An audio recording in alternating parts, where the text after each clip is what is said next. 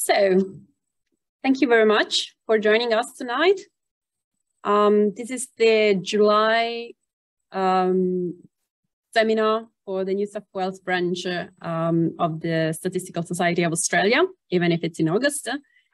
I'll start the seminar by acknowledging the traditional owners on the lands on which the University of Sydney, where we are from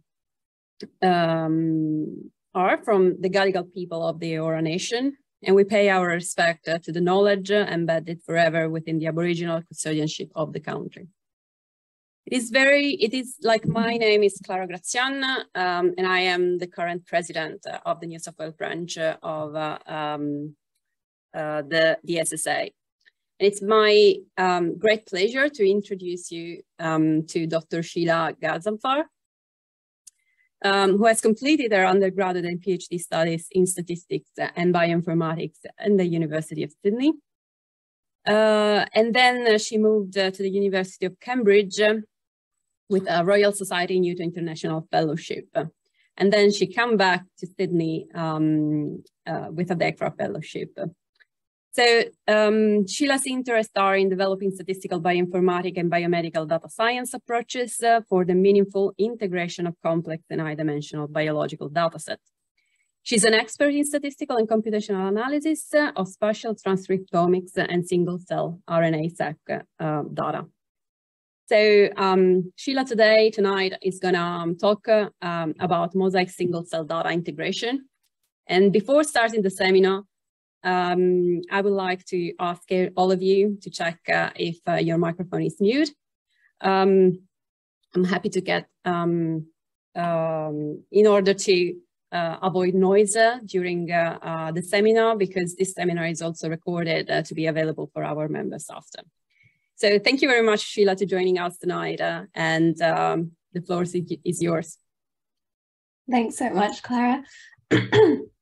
And my apologies for not being able to join you in person this time around. I was very excited to be there in person, but then unfortunately a mystery lurgy has hit me, so I'm still testing negative, but we'll see what happens.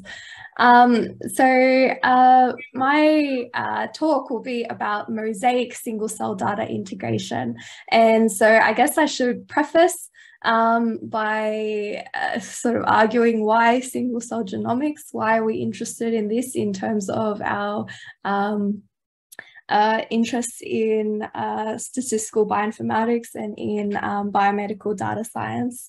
So in general, the cell is the basic unit of life. So at the single cell level, we can identify individual cell identities. So in terms of types and subtypes, we can look at states and behaviors individually, as well as looking at various processes. Considering the cell as an individual unit of observation, it means that when we're looking at the data sets that come from single cell technologies, we're able to characterize populations of cells in ways that we perhaps were not able to do before. So to motivate a little bit with work that came from my postdoc, in our research group, we were quite interested in the basic biological question of understanding early organogenesis in mice. And so here, the interest was very much in understanding what happens to individual cells across time as cells go from being a very relatively simple 3-layer embryo, and then over the span of just a few days, in the mouse, this 3 layers suddenly transforms into a myriad of cells with different types that will form essentially the body plan and turn into an entire organism. And so in general, the question is, you know, how is it that these cells know how they're going to diversify into these cell types, and what are the factors that affect this. So here, what this animation is showing you is a U-map. So this is a non-linear dimension reduction where each point corresponds to an individual cell. And the panels are showing the added times, the cells that belong to these individual time points as we are progressing through development. Now, so this was work done by my colleagues. The colors correspond to the individual types of cells. So, you know, we can look at, say, the blood being generated. Now, here the interest was looking at cells and their profiles in time, and where I came in with my postdoc project was to expand this towards looking at cells in space. So that UMAP projection, I mean, while it's pretty to look at, it doesn't necessarily look that much like a mouse embryo. And so with a number of amazing collaborators, we performed some experiments to be able to capture the profiles of the genes being expressed in the native tissue context for hundreds of genes. And so to put you in context, what you're seeing here on the panel to the left, this is a whole organism sagittal cross-section of a mouse embryo at the stage of about 8.5 or 8.75 days post-fertilization. So the top part here corresponds to the head. The middle part corresponds to the heart. Along the side, this is the trunk, so what will form the spine, and then curling around is the tail. And so in this picture, I've only colored 4 genes, but note that for this data set, we actually have captured 350 genes. So, you know, if I had more and more colors, maybe I could put them all on top of the same picture. Now, the other thing that I want to sort of have us appreciate about this data that we generated was that we are capturing information across multiple scales. So, you know, on the left here, we have the whole organism section. So we're looking at essentially the entire space. But if we zoom in, then we're able to see that we're looking more in depth at the tissue level. And then furthermore, if we zoom in yet again, then we can get to the cellular and the subcellular level. So these white outlines correspond to the segmented areas of individual cells. And so I think I hope we can sort of appreciate the richness of this kind of data. You know, we have not only the information corresponding to where each cell is, but as well as, you know, how many particular copies of a particular gene we might have in each cell, but we also have where they are in space. Not only that, we have you know, some kind of measure of, you know, how they relate to each other as well. And these are all information that, you know, we could be able to use if we're able to sort of code this in a useful way. Now, of course, we can use the cell segmentation, so these white boundaries, to get back to that sort of fundamental unit of observation, right? The single cell. And that allowed us to perform a data integration task. So here on the top here, this is that UMAP generation of our dissociated single cell RNA-seq. So this was our time course where we did not have the spatial coordinates. And then on the bottom here is actually what that UMAP projection projection would look like for our spatial data. So if I took these cells and instead of plotting them in their native XY, if I plot them into the transcriptional space, then this is what I'm seeing. Now, to perform the data integration, what we did was an approach that I think was quite reasonable and quite decent at the time, was to restrict to the overlapping set of genes. So in our dissociated study, we had access to essentially the entire transcriptome. So this is some 20,000 genes. Whereas for our imaging, our seqfish data, we had quite a number, 350, but obviously not to the whole transcriptome extent. So we restrict to that subset of genes. And then we use a technique typically used in single cell analyses for performing data integration called mutual nearest neighbors. And that allowed us to, excuse me, to essentially embed our sets of cells into a common low dimensional space. And so what I'm showing here is a UMAP plot. Again, this is a nonlinear low dimensional representation where the cells corresponding to our single cell RNA-seq are colored by orange, and then the seqfish cells are colored by blue. And I mean, what we can see is that we see nice overlap between them. We would hope that would be the case because these are all wild type. They're not, we would expect them to be very similar. So it's nice that they do overlap with each other.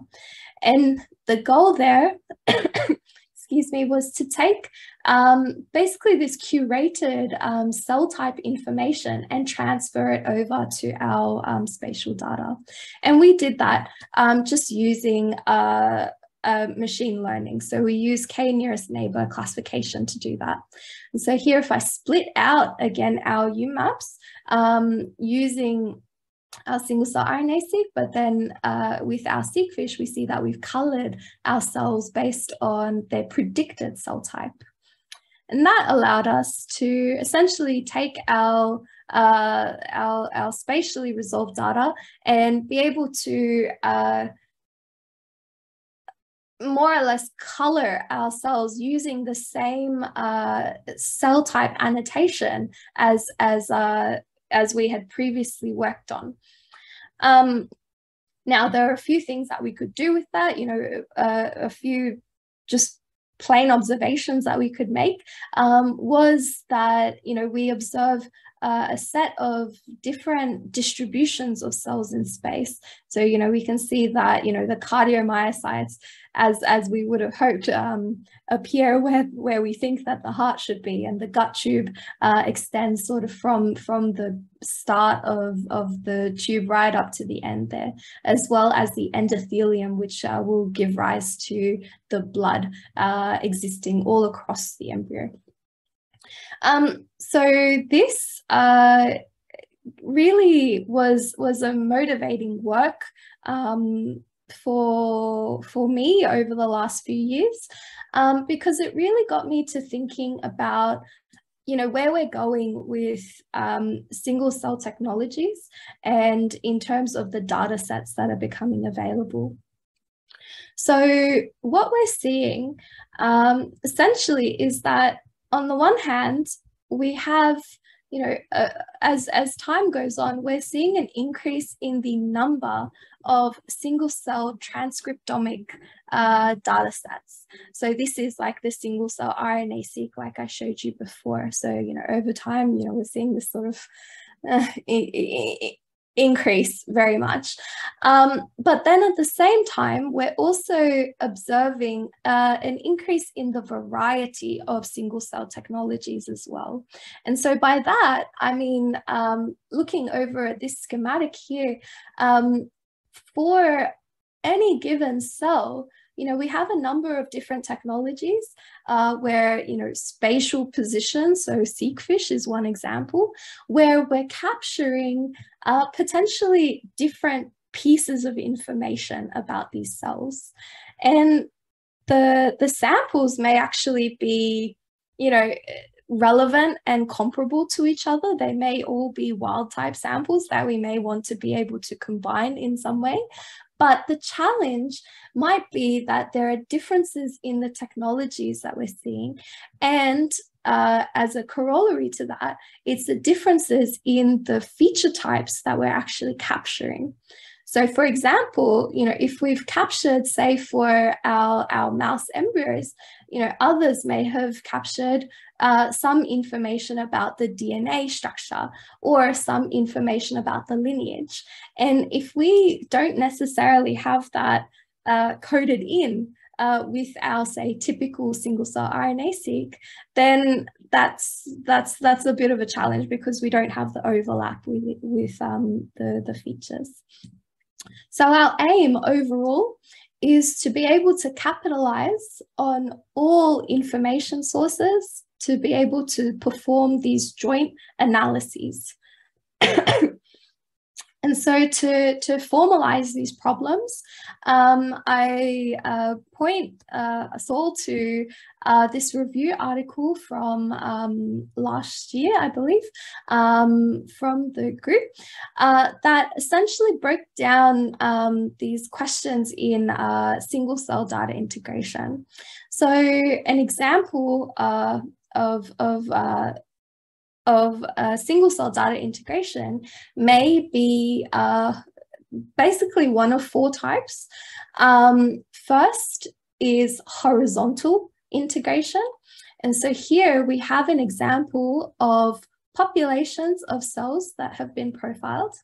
And what has been profiled is basically the same type of information. So here, this little squiggle followed by AA corresponds to polyadenylated mRNA. So this is gene expression. And each of these populations, we're capturing gene expression, the same set of features across multiple cells. And so if we are to sort of characterize this in terms of, you know, the data matrices that we may be getting, what we can, excuse me, see here is that, you know, if we group features, this would be the genes, and the cells, we have commonality across the horizontal axis, right? So therefore we have horizontal integration where the features are what is common between the cells. Now on the flip side, if we have a single population and a sophisticated technology that allows us to simultaneously profile a number of different biological information. So for example, the RNA, again, or the sort of DNA methylation information, or chromatin accessibility. So these are all, you know, pieces of information about a cell that may be disparate, but happen to be captured in the one populations of cells. We would term this as vertical integration, right? So we have the cells being the common piece of the puzzle here, I would say. And then we have the features that are distinct among them. And so there are techniques to perform horizontal integration. There are techniques to perform vertical integration. But what I think is a real challenge is when things are not so clean as just simply horizontal and vertical. And this is what we term as mosaic integration. So in this toy example, we sort of have this hodgepodge of data that is sort of captured for some sets of cells. You know, for say this group of cells, we've got the assay A, B, and D, but we've got C missing. And then in sample B, we've got B and C, but then the other two are missing, and so on and so on. So I mean, I believe that the mosaic integration problem is probably for better or worse, sort of where we're going if we want to be able to use as much information that's becoming available to us, but also is a worthwhile challenge to try to solve, because there is opportunity for being able to, you know, use this information. Excuse me. And I mean, why do I say that? I mean, this is I guess the way that things are progressing as time goes on. You know, we see that it's not just single omics that is developing. It's multimodal omics. It's spatially resolved transcriptomics. And I mean, it might be that the method of 2022 is spatially resolved multi-omics. It might happen, or maybe it might be the next year. But in any case, I think that mosaic integration is a worthwhile problem for us to aim to solve. Now, I already sort of showed you in the first bit of the talk about how we tried to attack this problem of integrating our information. So our RNA-seq data, you know, we had 20,000 features, but then for the other set, for our spatial data, we had 350 genes. So our naive approach essentially there was to restrict to only the intersecting features. And if I take this sort of toy schematic as an example, you know, if I look across these sets of cells and try to find some intersecting features, I'd have a bad time because there's actually no intersecting features. There's no features that are actually consistently present across all of the data sets. So if I were to try to analyze whatever this data is, I would actually have to throw out a data set and then have to do something else with it, or maybe design some kind of ad hoc way of bringing it in. So let's say we throw out our first data set, then we might be in a situation where we could use our naive approach, where we could say, okay, the set of features that are consistent across this data is basically these blue shaded ones. And so therefore, I'm going to transform my overall mosaic data integration problem into what's essentially a horizontal data integration problem. And yeah, I can do this because there are existing methods for performing horizontal data integration. You know, excuse me, mutual nearest neighbors is an example, SC merge is an example. There are a number of these.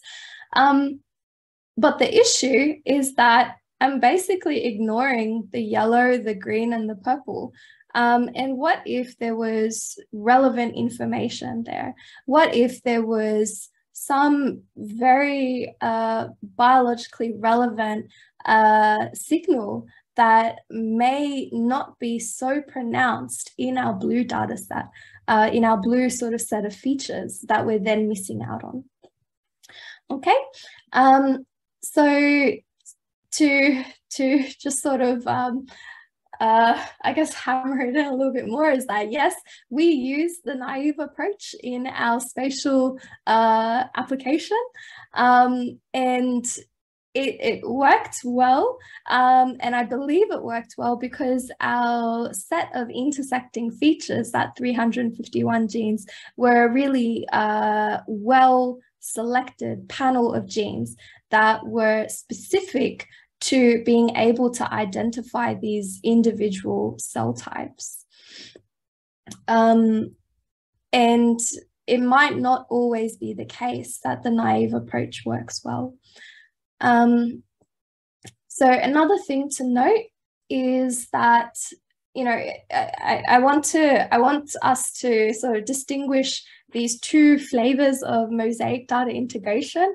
You know, one is that, you know, if you have a set of intersecting features that you could potentially transform into a horizontal data integration problem. And the other being this disjoint set.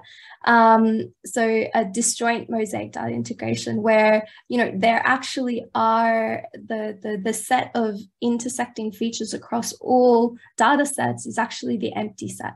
And of course, as you add on additional data sets, say if you want to do a big like a big meta-analysis of all types of single cell resolved data for a particular sample, you may end up being in this space here.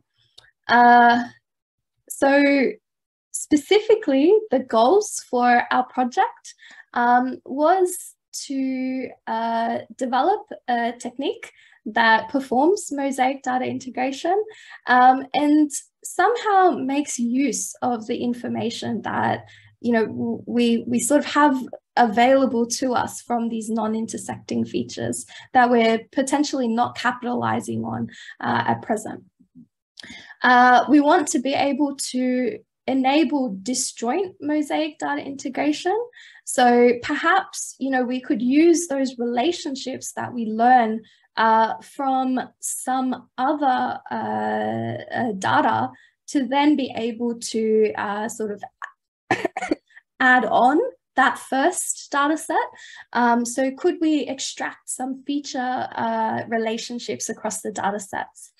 And then finally, we want to be able to incorporate prior information from cell labels in the mosaic data integration. So it may be that we already know a lot about, say, one particular data set, and we'd like to be able to distinguish cells according to that labeling. So why would we perform mosaic data integration? I mean, I hope that I've made it a little bit clear that this is sort of a problem that we might be seeing more of. But being able to represent all cells in a common low-dimensional embedding, this allows us to perform sort of joint downstream analyses. So, I mean, of course, we can visualize in the same low-dimensional space. We can perform joint supervised and unsupervised learning. And, we can perform other kinds of bespoke tests, such as looking at differences in cell abundances. So what proportion of cells are present in one, say, sample group versus another. And finally, we could use this sort of low dimensional mapping to then perform some kind of point imputation to get an estimate of what that missing modality is. So could we, for example, impute the chromatin state for those that we measure using only the RNA? So could we get DNA information from the RNA?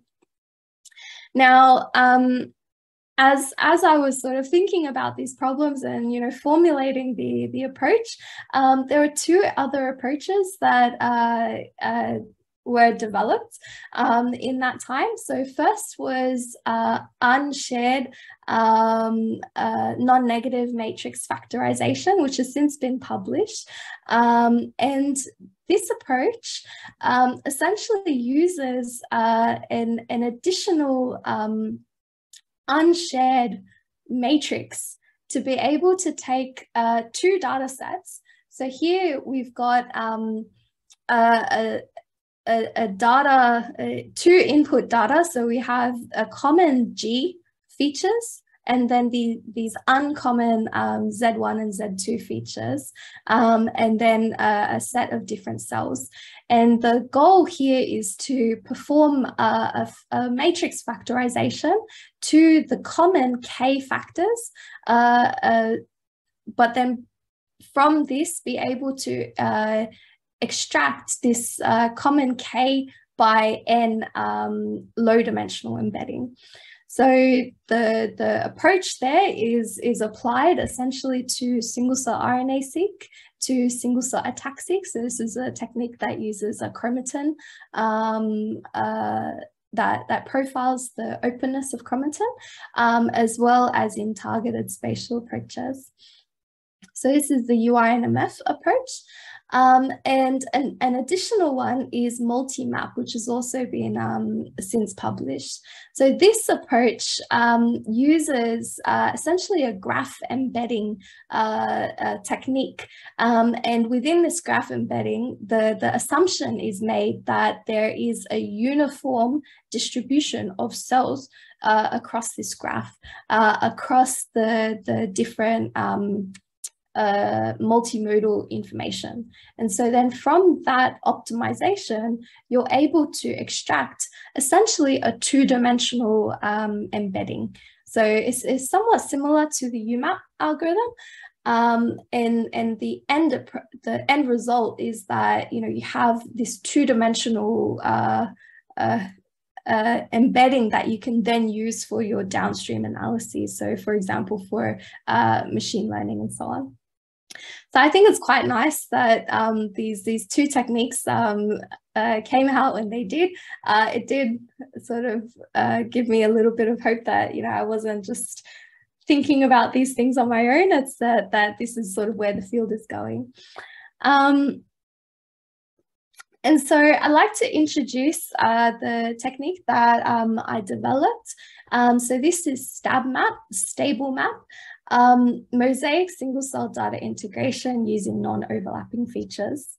And so there are three key steps within the StabMap algorithm. So first is to identify, excuse me, a mosaic data topology. Then the second step is to build supervised or unsupervised embeddings of individual selected reference data sets. And then following on from that is to predict and project any of the non-reference cells to the reference cells by traversing the shortest paths along the mosaic data topology. And so by performing this sort of step 3, it means that we're able to also perform this sort of disjoint integration by being able to traverse along different paths. So let me illustrate this more with a schematic.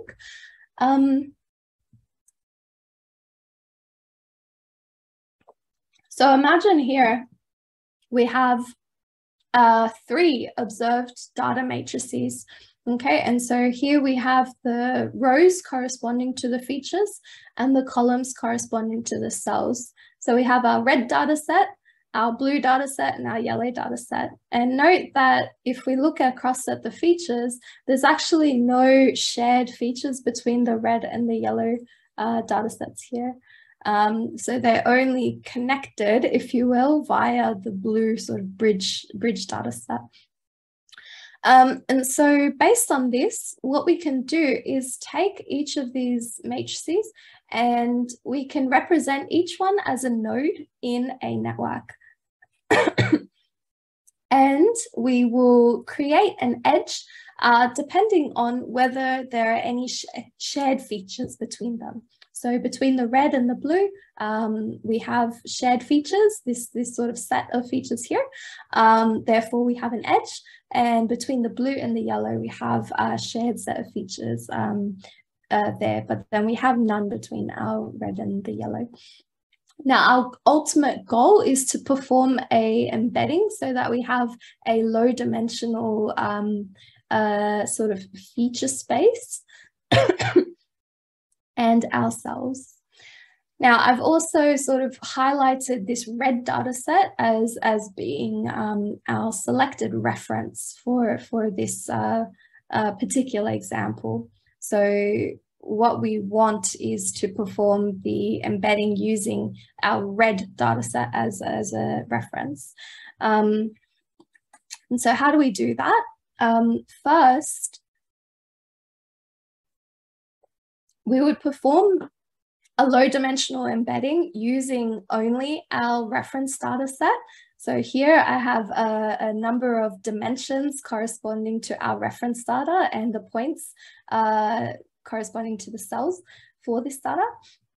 And then our goal is to take the cells corresponding to the sort of next, the next nearest data set and project onto that space.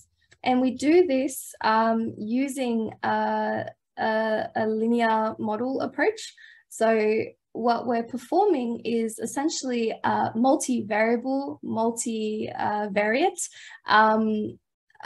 linear modeling between the intersecting features between the two data sets and our target feature space, so our target low dimensional space. So in this case, by default, we use principal components, but note that we could actually use linear discriminants if we have our labels associated with our cells as well. So then, you know, once we fit this model, it means that for our second data set, then what we're doing is simply projecting those observations into that space. So we're essentially predicting using our model into the principal component or the linear discriminant space. Now, the thing that I think is nice about this method is that, you know, you can do the next step over. So, you know, if we're wanting to then embed our next data set, the yellow data set, there's actually no shared features between yellow and our reference, but there are shared features between the yellow and the blue. And so what we can do is we can piggyback off of that. So we can essentially build up a new model where we're again building a multivariate, multivariable linear model. However, as our input is the set of intersecting features between the yellow and the blue. And then we're projecting our yellow cells into our blue reference space, and then using the original model, then we're performing that projection again. And so in the end, we have a joint embedding of our data, of all our data into the one reference space. So here the reference space is our red. Now we could do the same thing if we had chosen yellow to be our reference. We could have done the same thing again if we had chosen blue to be our reference. And indeed, what we can do is we can select multiple references and then concatenate these feature spaces together and potentially perform some weighting to give some weight to potentially one data set that you may want to sort of understand a bit more, or you may know that there is sort of more biological variation that you want to be exploring. Or you could do it just equally, of course. So StabMap, like any method, has requirements, features, and limitations. So, of course, the topology network structure itself must be connected. So if you have a data set that's just sitting on its own and there are zero shared features at all, for example, in this diagonal integration scenario, then StabMap is unfortunately not the method for you. As for how you would go about addressing this kind of problem, I think that this is still an open area of research, depending on how much sort of prior information you have available to you and you're willing to use.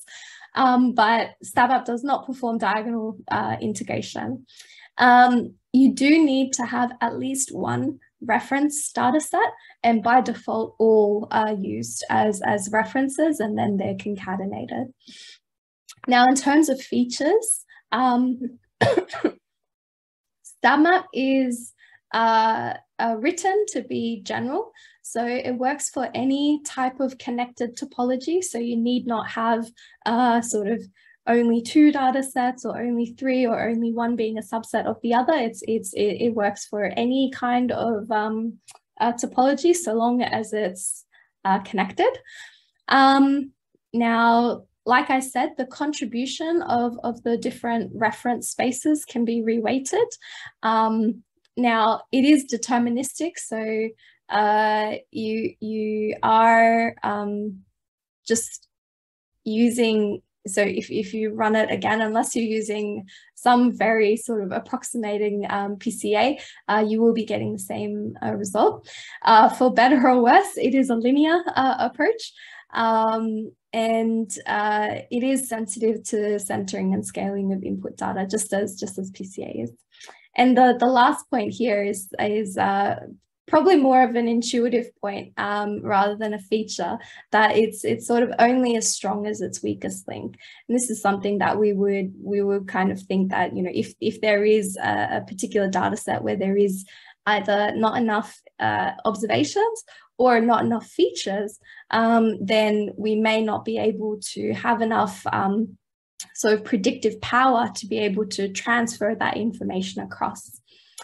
Now, of course, we assume that there's no confounding of biological signal between, excuse me, between the data sets and modalities. Because, I mean, if there were, then we would be seeing basically orthogonal projections, and then you'd have not enough information. And like I mentioned, that there is enough biological information among these shared features to be able to perform the mosaic data integration effectively. Cool. So with that, there are a few sort of illustrations that I've performed. So the first is a simulation using a multi-omics data set. So this is a single data source where individual cells had both RNA information and chromatin information captured at the same time. So for every point in this top UMAP, there is a matching point in the bottom UMAP here, and the colors correspond to the individual types of cells. And so what I do is a simulation where I basically unpair these 2 modalities, and then I ask, how well can we match them up again using our different approaches? And overall, what we can see is that if we use an approach like StabMap, or a naive approach like just using PCA of our overlapping features, as well as UINMF and multimap, we see overall comparable results. We do have a slight increase in cell type accuracy with StabMap, and overall we have just like a slight increase, but overall I'd say it's fairly comparable across these, and that does speak to this sort of underlying assumption of, you know, how much information do you have in that common set of features. And so from that, I perform a second simulation where I take, it's basically a stress test on how far can we take StabMap and how far can we take the other methods as well.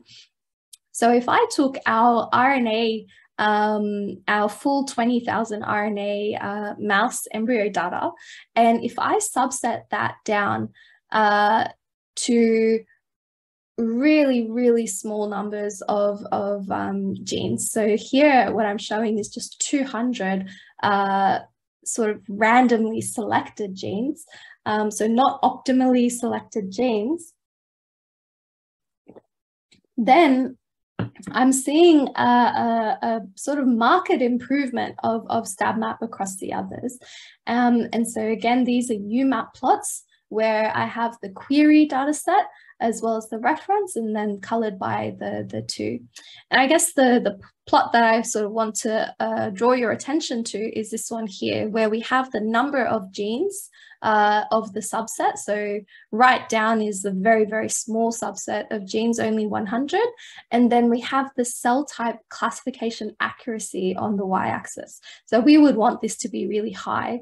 And what we can see is that it's higher for StabMap. And then as you increase the number of features, then all of the methods equalize as you would hope that they would.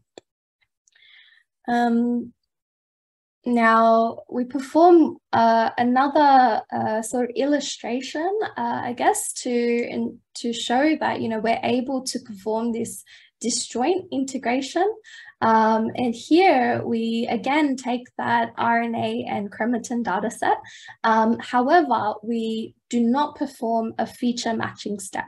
So here, if I look at the mosaic data topology, what I have is that the attack and the RNA are no longer linked to each other like they were in the first simulation. And so if we perform this, this integration using StabMap, then we find that we obtain reasonable results. So in particular, if we use the UMAP low dimensional space and we color by the individual data set, we see that we have good mixing of these cells, as we should, because they're all randomly selected from the same set. And then at the same time, we have good discrimination of the individual types of cells, which we would hope to be the case.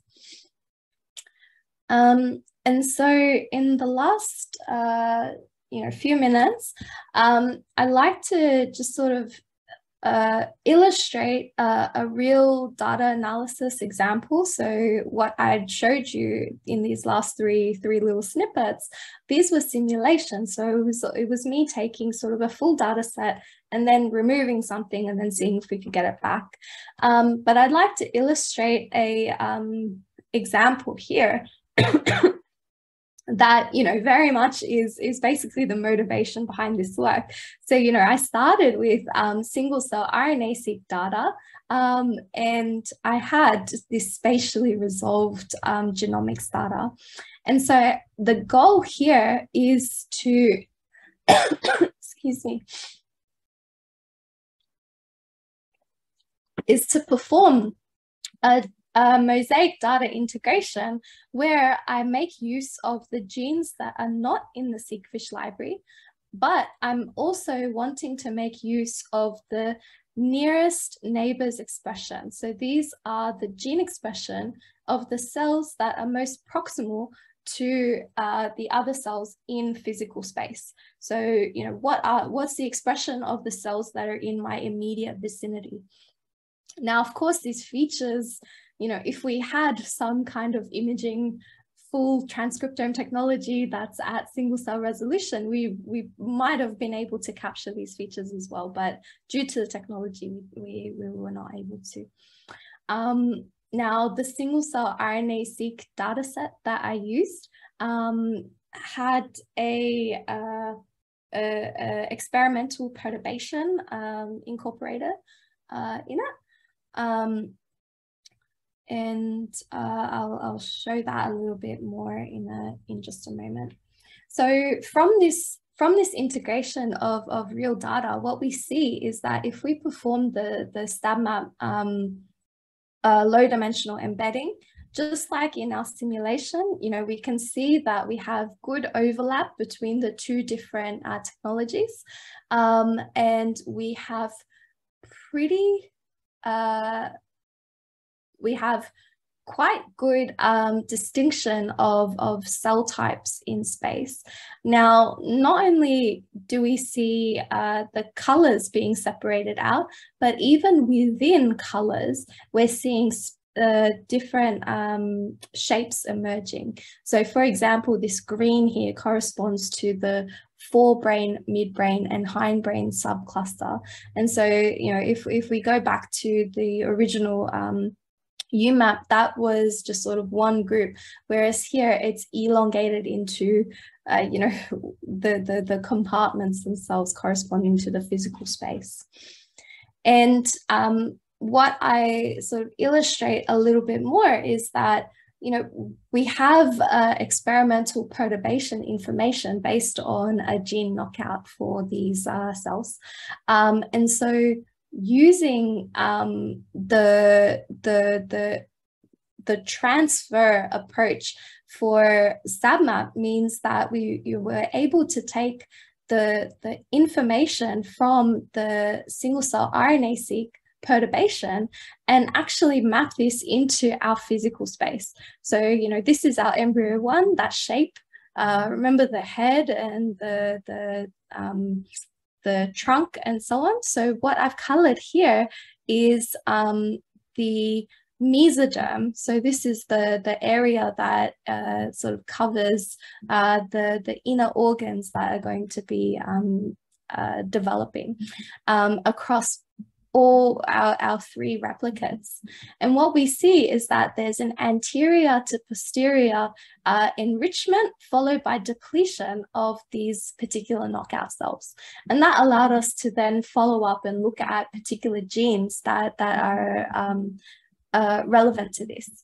And so this allowed us to basically perform a joint integration of dissociated single-cell RNA-seq data and spatial data in a way that helped us to use the spatial coordinates to help stabilize.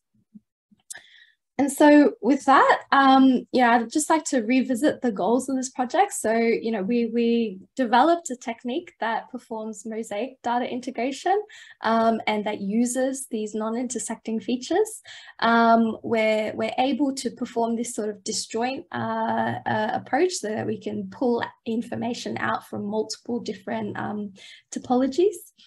And we're able to incorporate prior information. So, you know, we can use principal components or we can use linear discriminants in this. Now, a challenge for this work is excuse me, that handling multi-omics data input, so say two different types of modalities as one, is at present is used via concatenation, and it's assumed that the user performs some sort of vertical integration in some way to handle that. But StabMap could be used together with another sort of bespoke techniques such as multi-omics factor analysis. So long as you've got a way of performing the projection, so long as it's deterministic, then StabMap could be extended towards that goal. And to summarize, so I've showed you a new approach for mosaic data integration, which uses a data topology to use. It stabilizes our joint mapping and facilitates downstream analyses. And I'm going to use this last few minutes just as a plug to say that I am recruiting as well. So, you know, if these sort of project is something that you think you're interested in, or if you know that someone's interested in, please reach out, and I'd love to have more of a chat. And finally, I'd like to thank everyone involved in this project and every sort of discussion I've had since, and for you for the invite as well as for your attention. Thank you.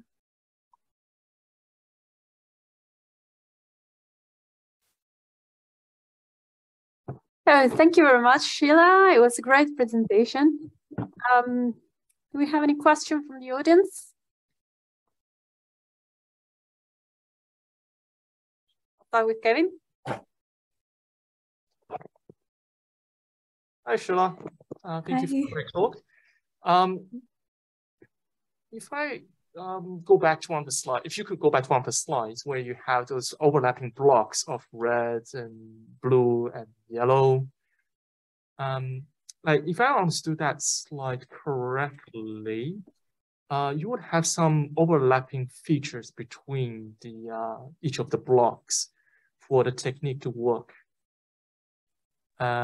Is that right? Yes. Yep. Yes. Yep. So you must have at least some overlapping between any of the blocks, right?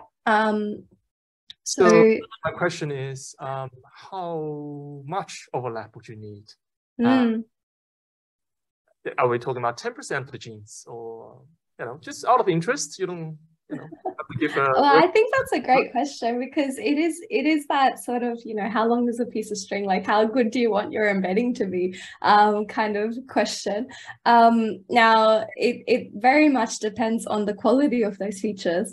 So you could have 10,000 features that are not actually informative, and what does it matter? Or you could have 10 features that are actually relevant to the underlying biology, and there you go. So based on the simulation, it does seem that if you have for the multi-omics example, as far as how many features you need, it's not super duper clear. I'd say that you are sort of selecting among, like, you are performing some feature selection to begin with. So you're sort of taking like the most highly variable, or like the most predictive based on some other criteria. The other point to also consider, Kevin, is the number of cells, the number of observations that you need to be able to perform this. And overall, it seems for us, you need around about 1,000 or so cells, which is sort of within the range of the technologies at present. A single experiment would generate maybe about 10,000 cells. So yeah, it seems like it's pretty within the realm of applicability. Sure, thank you. All right. Mohammed? Hi, Shila. Thank you very much for that nice presentation. Just I have a question in this slide. Like, do you eliminate features that are not in common between those likes, or you consider in your model? Sorry, I didn't understand. Could you reformulate that, Mohammed? The features that are not common in those blocks, for instance, the red, blue, and yellow. So there are some features that are not in, like, there is not overlap between the blocks, right? Yeah. My question here is that do you remove or like eliminate those features? Do I eliminate them? Yep. I mean, so I do perform an initial feature selection step depending on the intersection. So say if you have, many thousands of features, like in our single-cell RNA-seq example, you would have 20,000 features to begin with. And then only a few hundred in the seq-fish data set. And so to perform that initial reference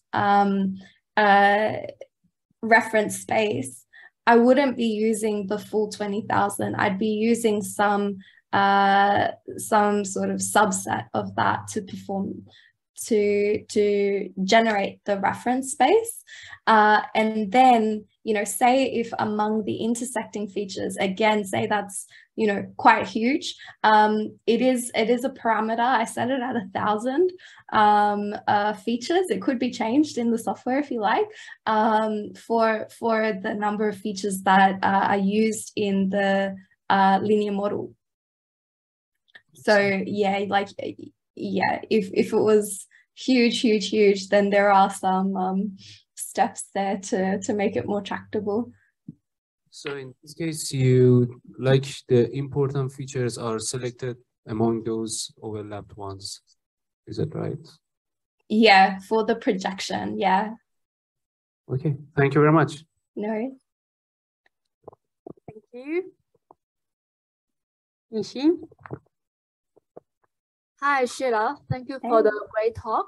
No. So I have a question that is still related to this slide. So imagine if there is a link between red and yellow as well. So what do I do? I mean, yeah, what do you do? Like, how do you in which direction to go first? Yeah, that's a great question. And so the question is, what if you had overlap between all of them? So say if this network was completely connected. so this mosaic data topology, the network is weighted, and it's weighted by the number of features by default. And so then the shortest paths are calculated across a weighted network. So it's like the weighted shortest path, if you will. So yeah, like that could be a good thing. It could be a bad thing. You know, you could have, like I said, more features that are not really informative. By default, it makes that assumption that more features is maybe more informative. Thank you. Nice. Thanks, Sheila. I have just a brief question regarding the computational component, right? So yes. How large have you actually tested your method on, and how far do you think this can scale? It's a good question. So I've tested it on probably around the tens of thousands of cells and on the tens of thousands of features.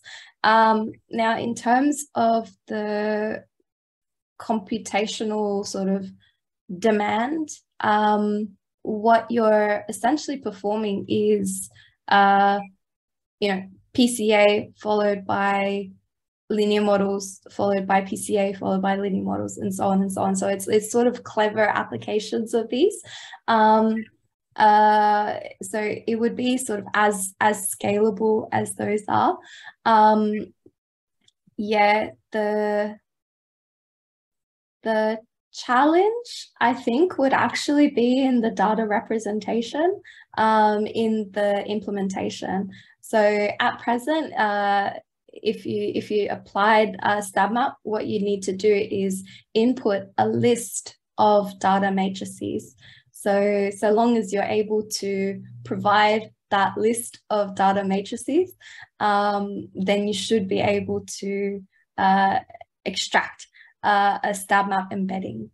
And you can very much think of it as like a replacement to your restrict to overlapping stats and then PCA.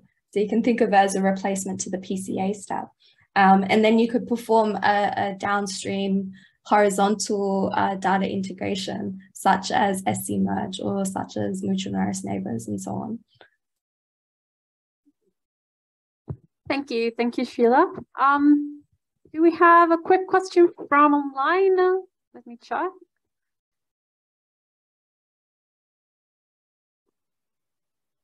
Since we don't have, so we are a bit. We have a question. Oh yes, we have a prize for tonight.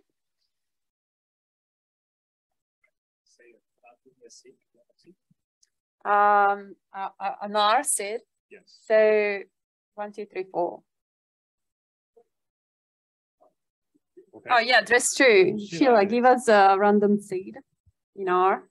Oh, what? You want something from me? 10. Oh, 10.